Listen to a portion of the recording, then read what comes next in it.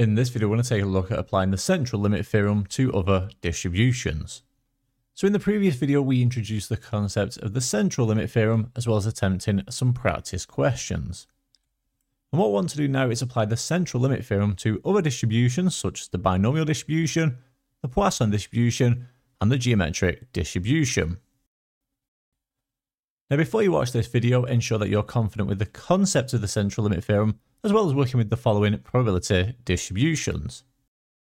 So we have the binomial distribution, the Poisson distribution, the geometric distribution, and then finally the negative binomial distribution. It's important that you can find the mean and variance for each of these distributions here.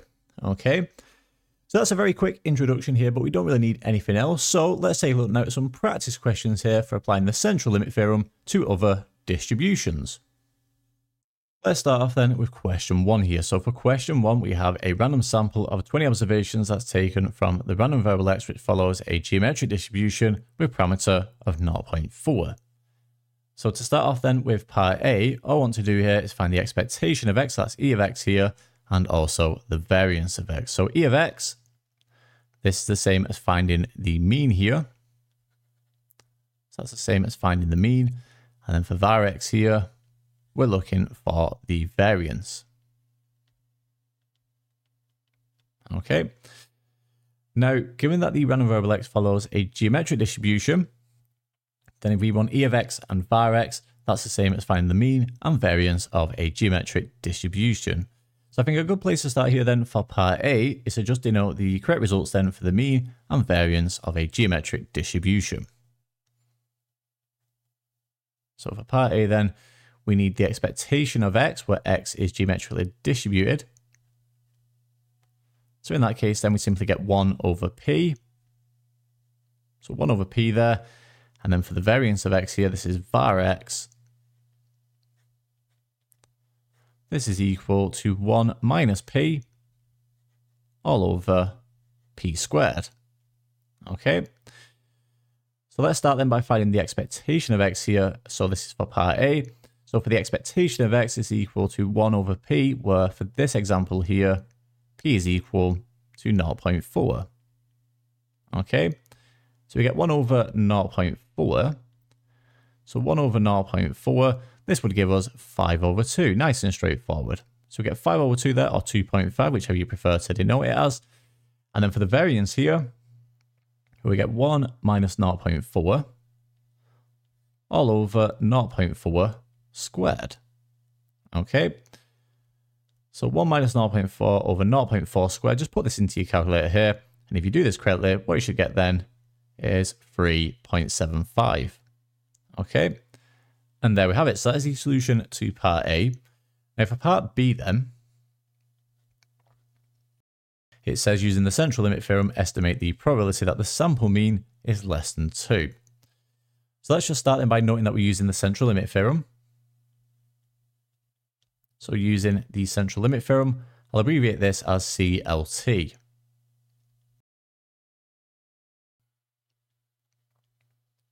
So using the central limit theorem then. Now the sample mean here then, this would be x bar. Under the central limit theorem here, this will be approximately normally distributed, like so. And now we have our two parameters. So we've got the mean here, mu, which in this case would simply be the expectation of x. That would be 5 over 2. So we get 5 over 2 there for our first parameter. Now for the second parameter here, just be careful. It isn't simply 3.75. It will be 3.75 divided by the sample size. Okay. So you get 3.75 over 20 there. Like so. And now the probability that we're looking for here is the probability then that the sample mean, x bar, is less than 2. So x bar is less than 2. Okay. And then clearly to find this probability here, all we're going to do is use our calculator. So open your calculator then, go into stats mode, distribution, normal, and then NCD. Now it asks for a few different things here. So the first thing it asks for is the data type, which clearly in this case is a variable. So let me just write these down here over on the right hand side. So we've got data, which in our example here is a variable. I'll just shorten that to var here. We'll then ask for the lower and upper value. So lower and upper. Now in this case then, because we're looking for the probability that the sample mean x bar is less than 2, what that means then is 2 goes into the upper value here. So we put 2 as the upper value. And then for the lower value here, we just pick an arbitrarily small value. So I just put minus 99999, like so. Something like this will be absolutely fine. And it also asks us for sigma here and mu. So sigma and mu. So clearly mu is just this parameter here, 5/2. Nice and straightforward. Now for sigma, just be careful here. So it isn't simply 3.75/20. Don't forget this is the variance. This is sigma squared. So if we just want sigma, that would be the square root then. So that's the square root of 3.75/20. Okay. Input all this then into your calculator. And if you do this correctly, what you should find then for this probability here is we get 0.1. So 0.124 there. Okay. And that is 2 free significant figures. But there we have it. So that is the solution to B. And that gives us the solution there to question 1. If we just take a look then at one more question here, we have question 2, where we have a postman who delivers parcels.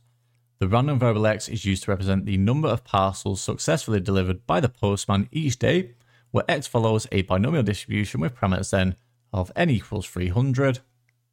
So n equals 300. And p is equal to 0.7. Okay, so p equals 0.7. We're then told that a random sample x1, x2, so on and so on up to x80 is taken, and it asks us to estimate the probability that the mean number of parcels delivered each day by the postman is greater than 212. So where do we begin here? Well, the first thing that I noticed then is our random variable x here is binomially distributed. So what we need then is the mean and variance of a binomial distribution. Okay, so let's just start then by denoting the correct formulas then. So the expectation of x here. So this is for the mean of a binomial distribution. This is equal then to NP, so the product of our parameters, NP here. And then for the variance here, var x. This is equal to NP times by 1 minus P here. Okay. So let's find these here then. So NP, that is simply 300 times 0.7. So 300 times 0.7, that would give us 210 there. Okay, so that's NP. So then for the variance of x here, this is NP times 1 minus P. So we know the value of NP, that's 210. So we get 210 times 1 minus P. So if P is 0.7, we do 1 minus 0.7. So we times this by 0.3. Okay. And in that case, then we get 63 here for the variance of x. Okay. So we've got the mean and the variance here. So now we can use the central limit theorem. So using the central limit theorem, again, we'll just shorten this to CLT. So using the central limit theorem here, CLT, then the sample mean here, x bar, will be approximately normally distributed. Like so. We then got our two parameters here. So the mean is simply the expectation of our random variable x here. So that's 210, nice and straightforward. Now, for this parameter here, our second parameter, not quite as straightforward. In this case, then, it's going to be 63 over the sample size. We get 63 here over our sample size, then, of 80.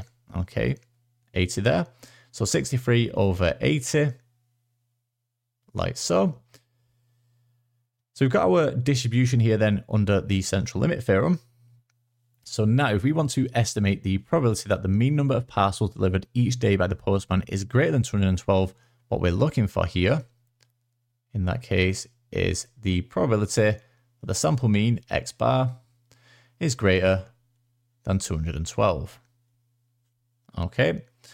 And to do this, all we simply do here is use our calculator again. So again, we go into stats mode. I'll do this as well. So stats mode here, distribution, normal, and again, NCD here. And let's just list what we need here. We'll do this now on the left-hand side. So again, the data is a variable. We then have the lower and upper value. So lower and upper. So in this case then, because we're now looking for the probability that our sample mean x bar is greater than 212, what this means then is 212 goes into the lower value. Okay, so 212 as the lower value. Now for the upper value here, we pick an arbitrarily large value. So I just put a load of 9s there. Okay, so I put a load of 9s in on my calculator and just denote that here as well. So 9, 9, 9, so on and so on. Okay, that's fine. We then also have sigma here. So sigma and mu. Now just be careful here for sigma. So obviously mu is nice and straightforward. That's simply 210. Like so. However, for sigma, like I said, just be careful here. So in this case, it's not 63 over 80. This is sigma squared. So we need to take the square root of this here because we just want sigma, right? So we take the square root of 63 over 80. Like so. So I do the square root of 63 over 80. The mean then is 210 as we mentioned. So let's put my lower value in as well, 212, and then press enter here. And we get the correct probability here. So if you do this correctly, then what you should find here for the mean number of parcels, or the probability that the mean number of parcels delivered each day by the postman is greater than 212, this is equal then to 0.0121 there. Okay. And there we have it. So like you can see, it's a little bit more challenging when it's in context, just because we have to pick out the important bits of information that we actually need for the central limit theorem, but nothing too challenging there, I don't think. Okay, but there we have it. So that gives the solution to the very last question, question 2, and that brings us to the end of this video on applying the central limit theorem to other distributions.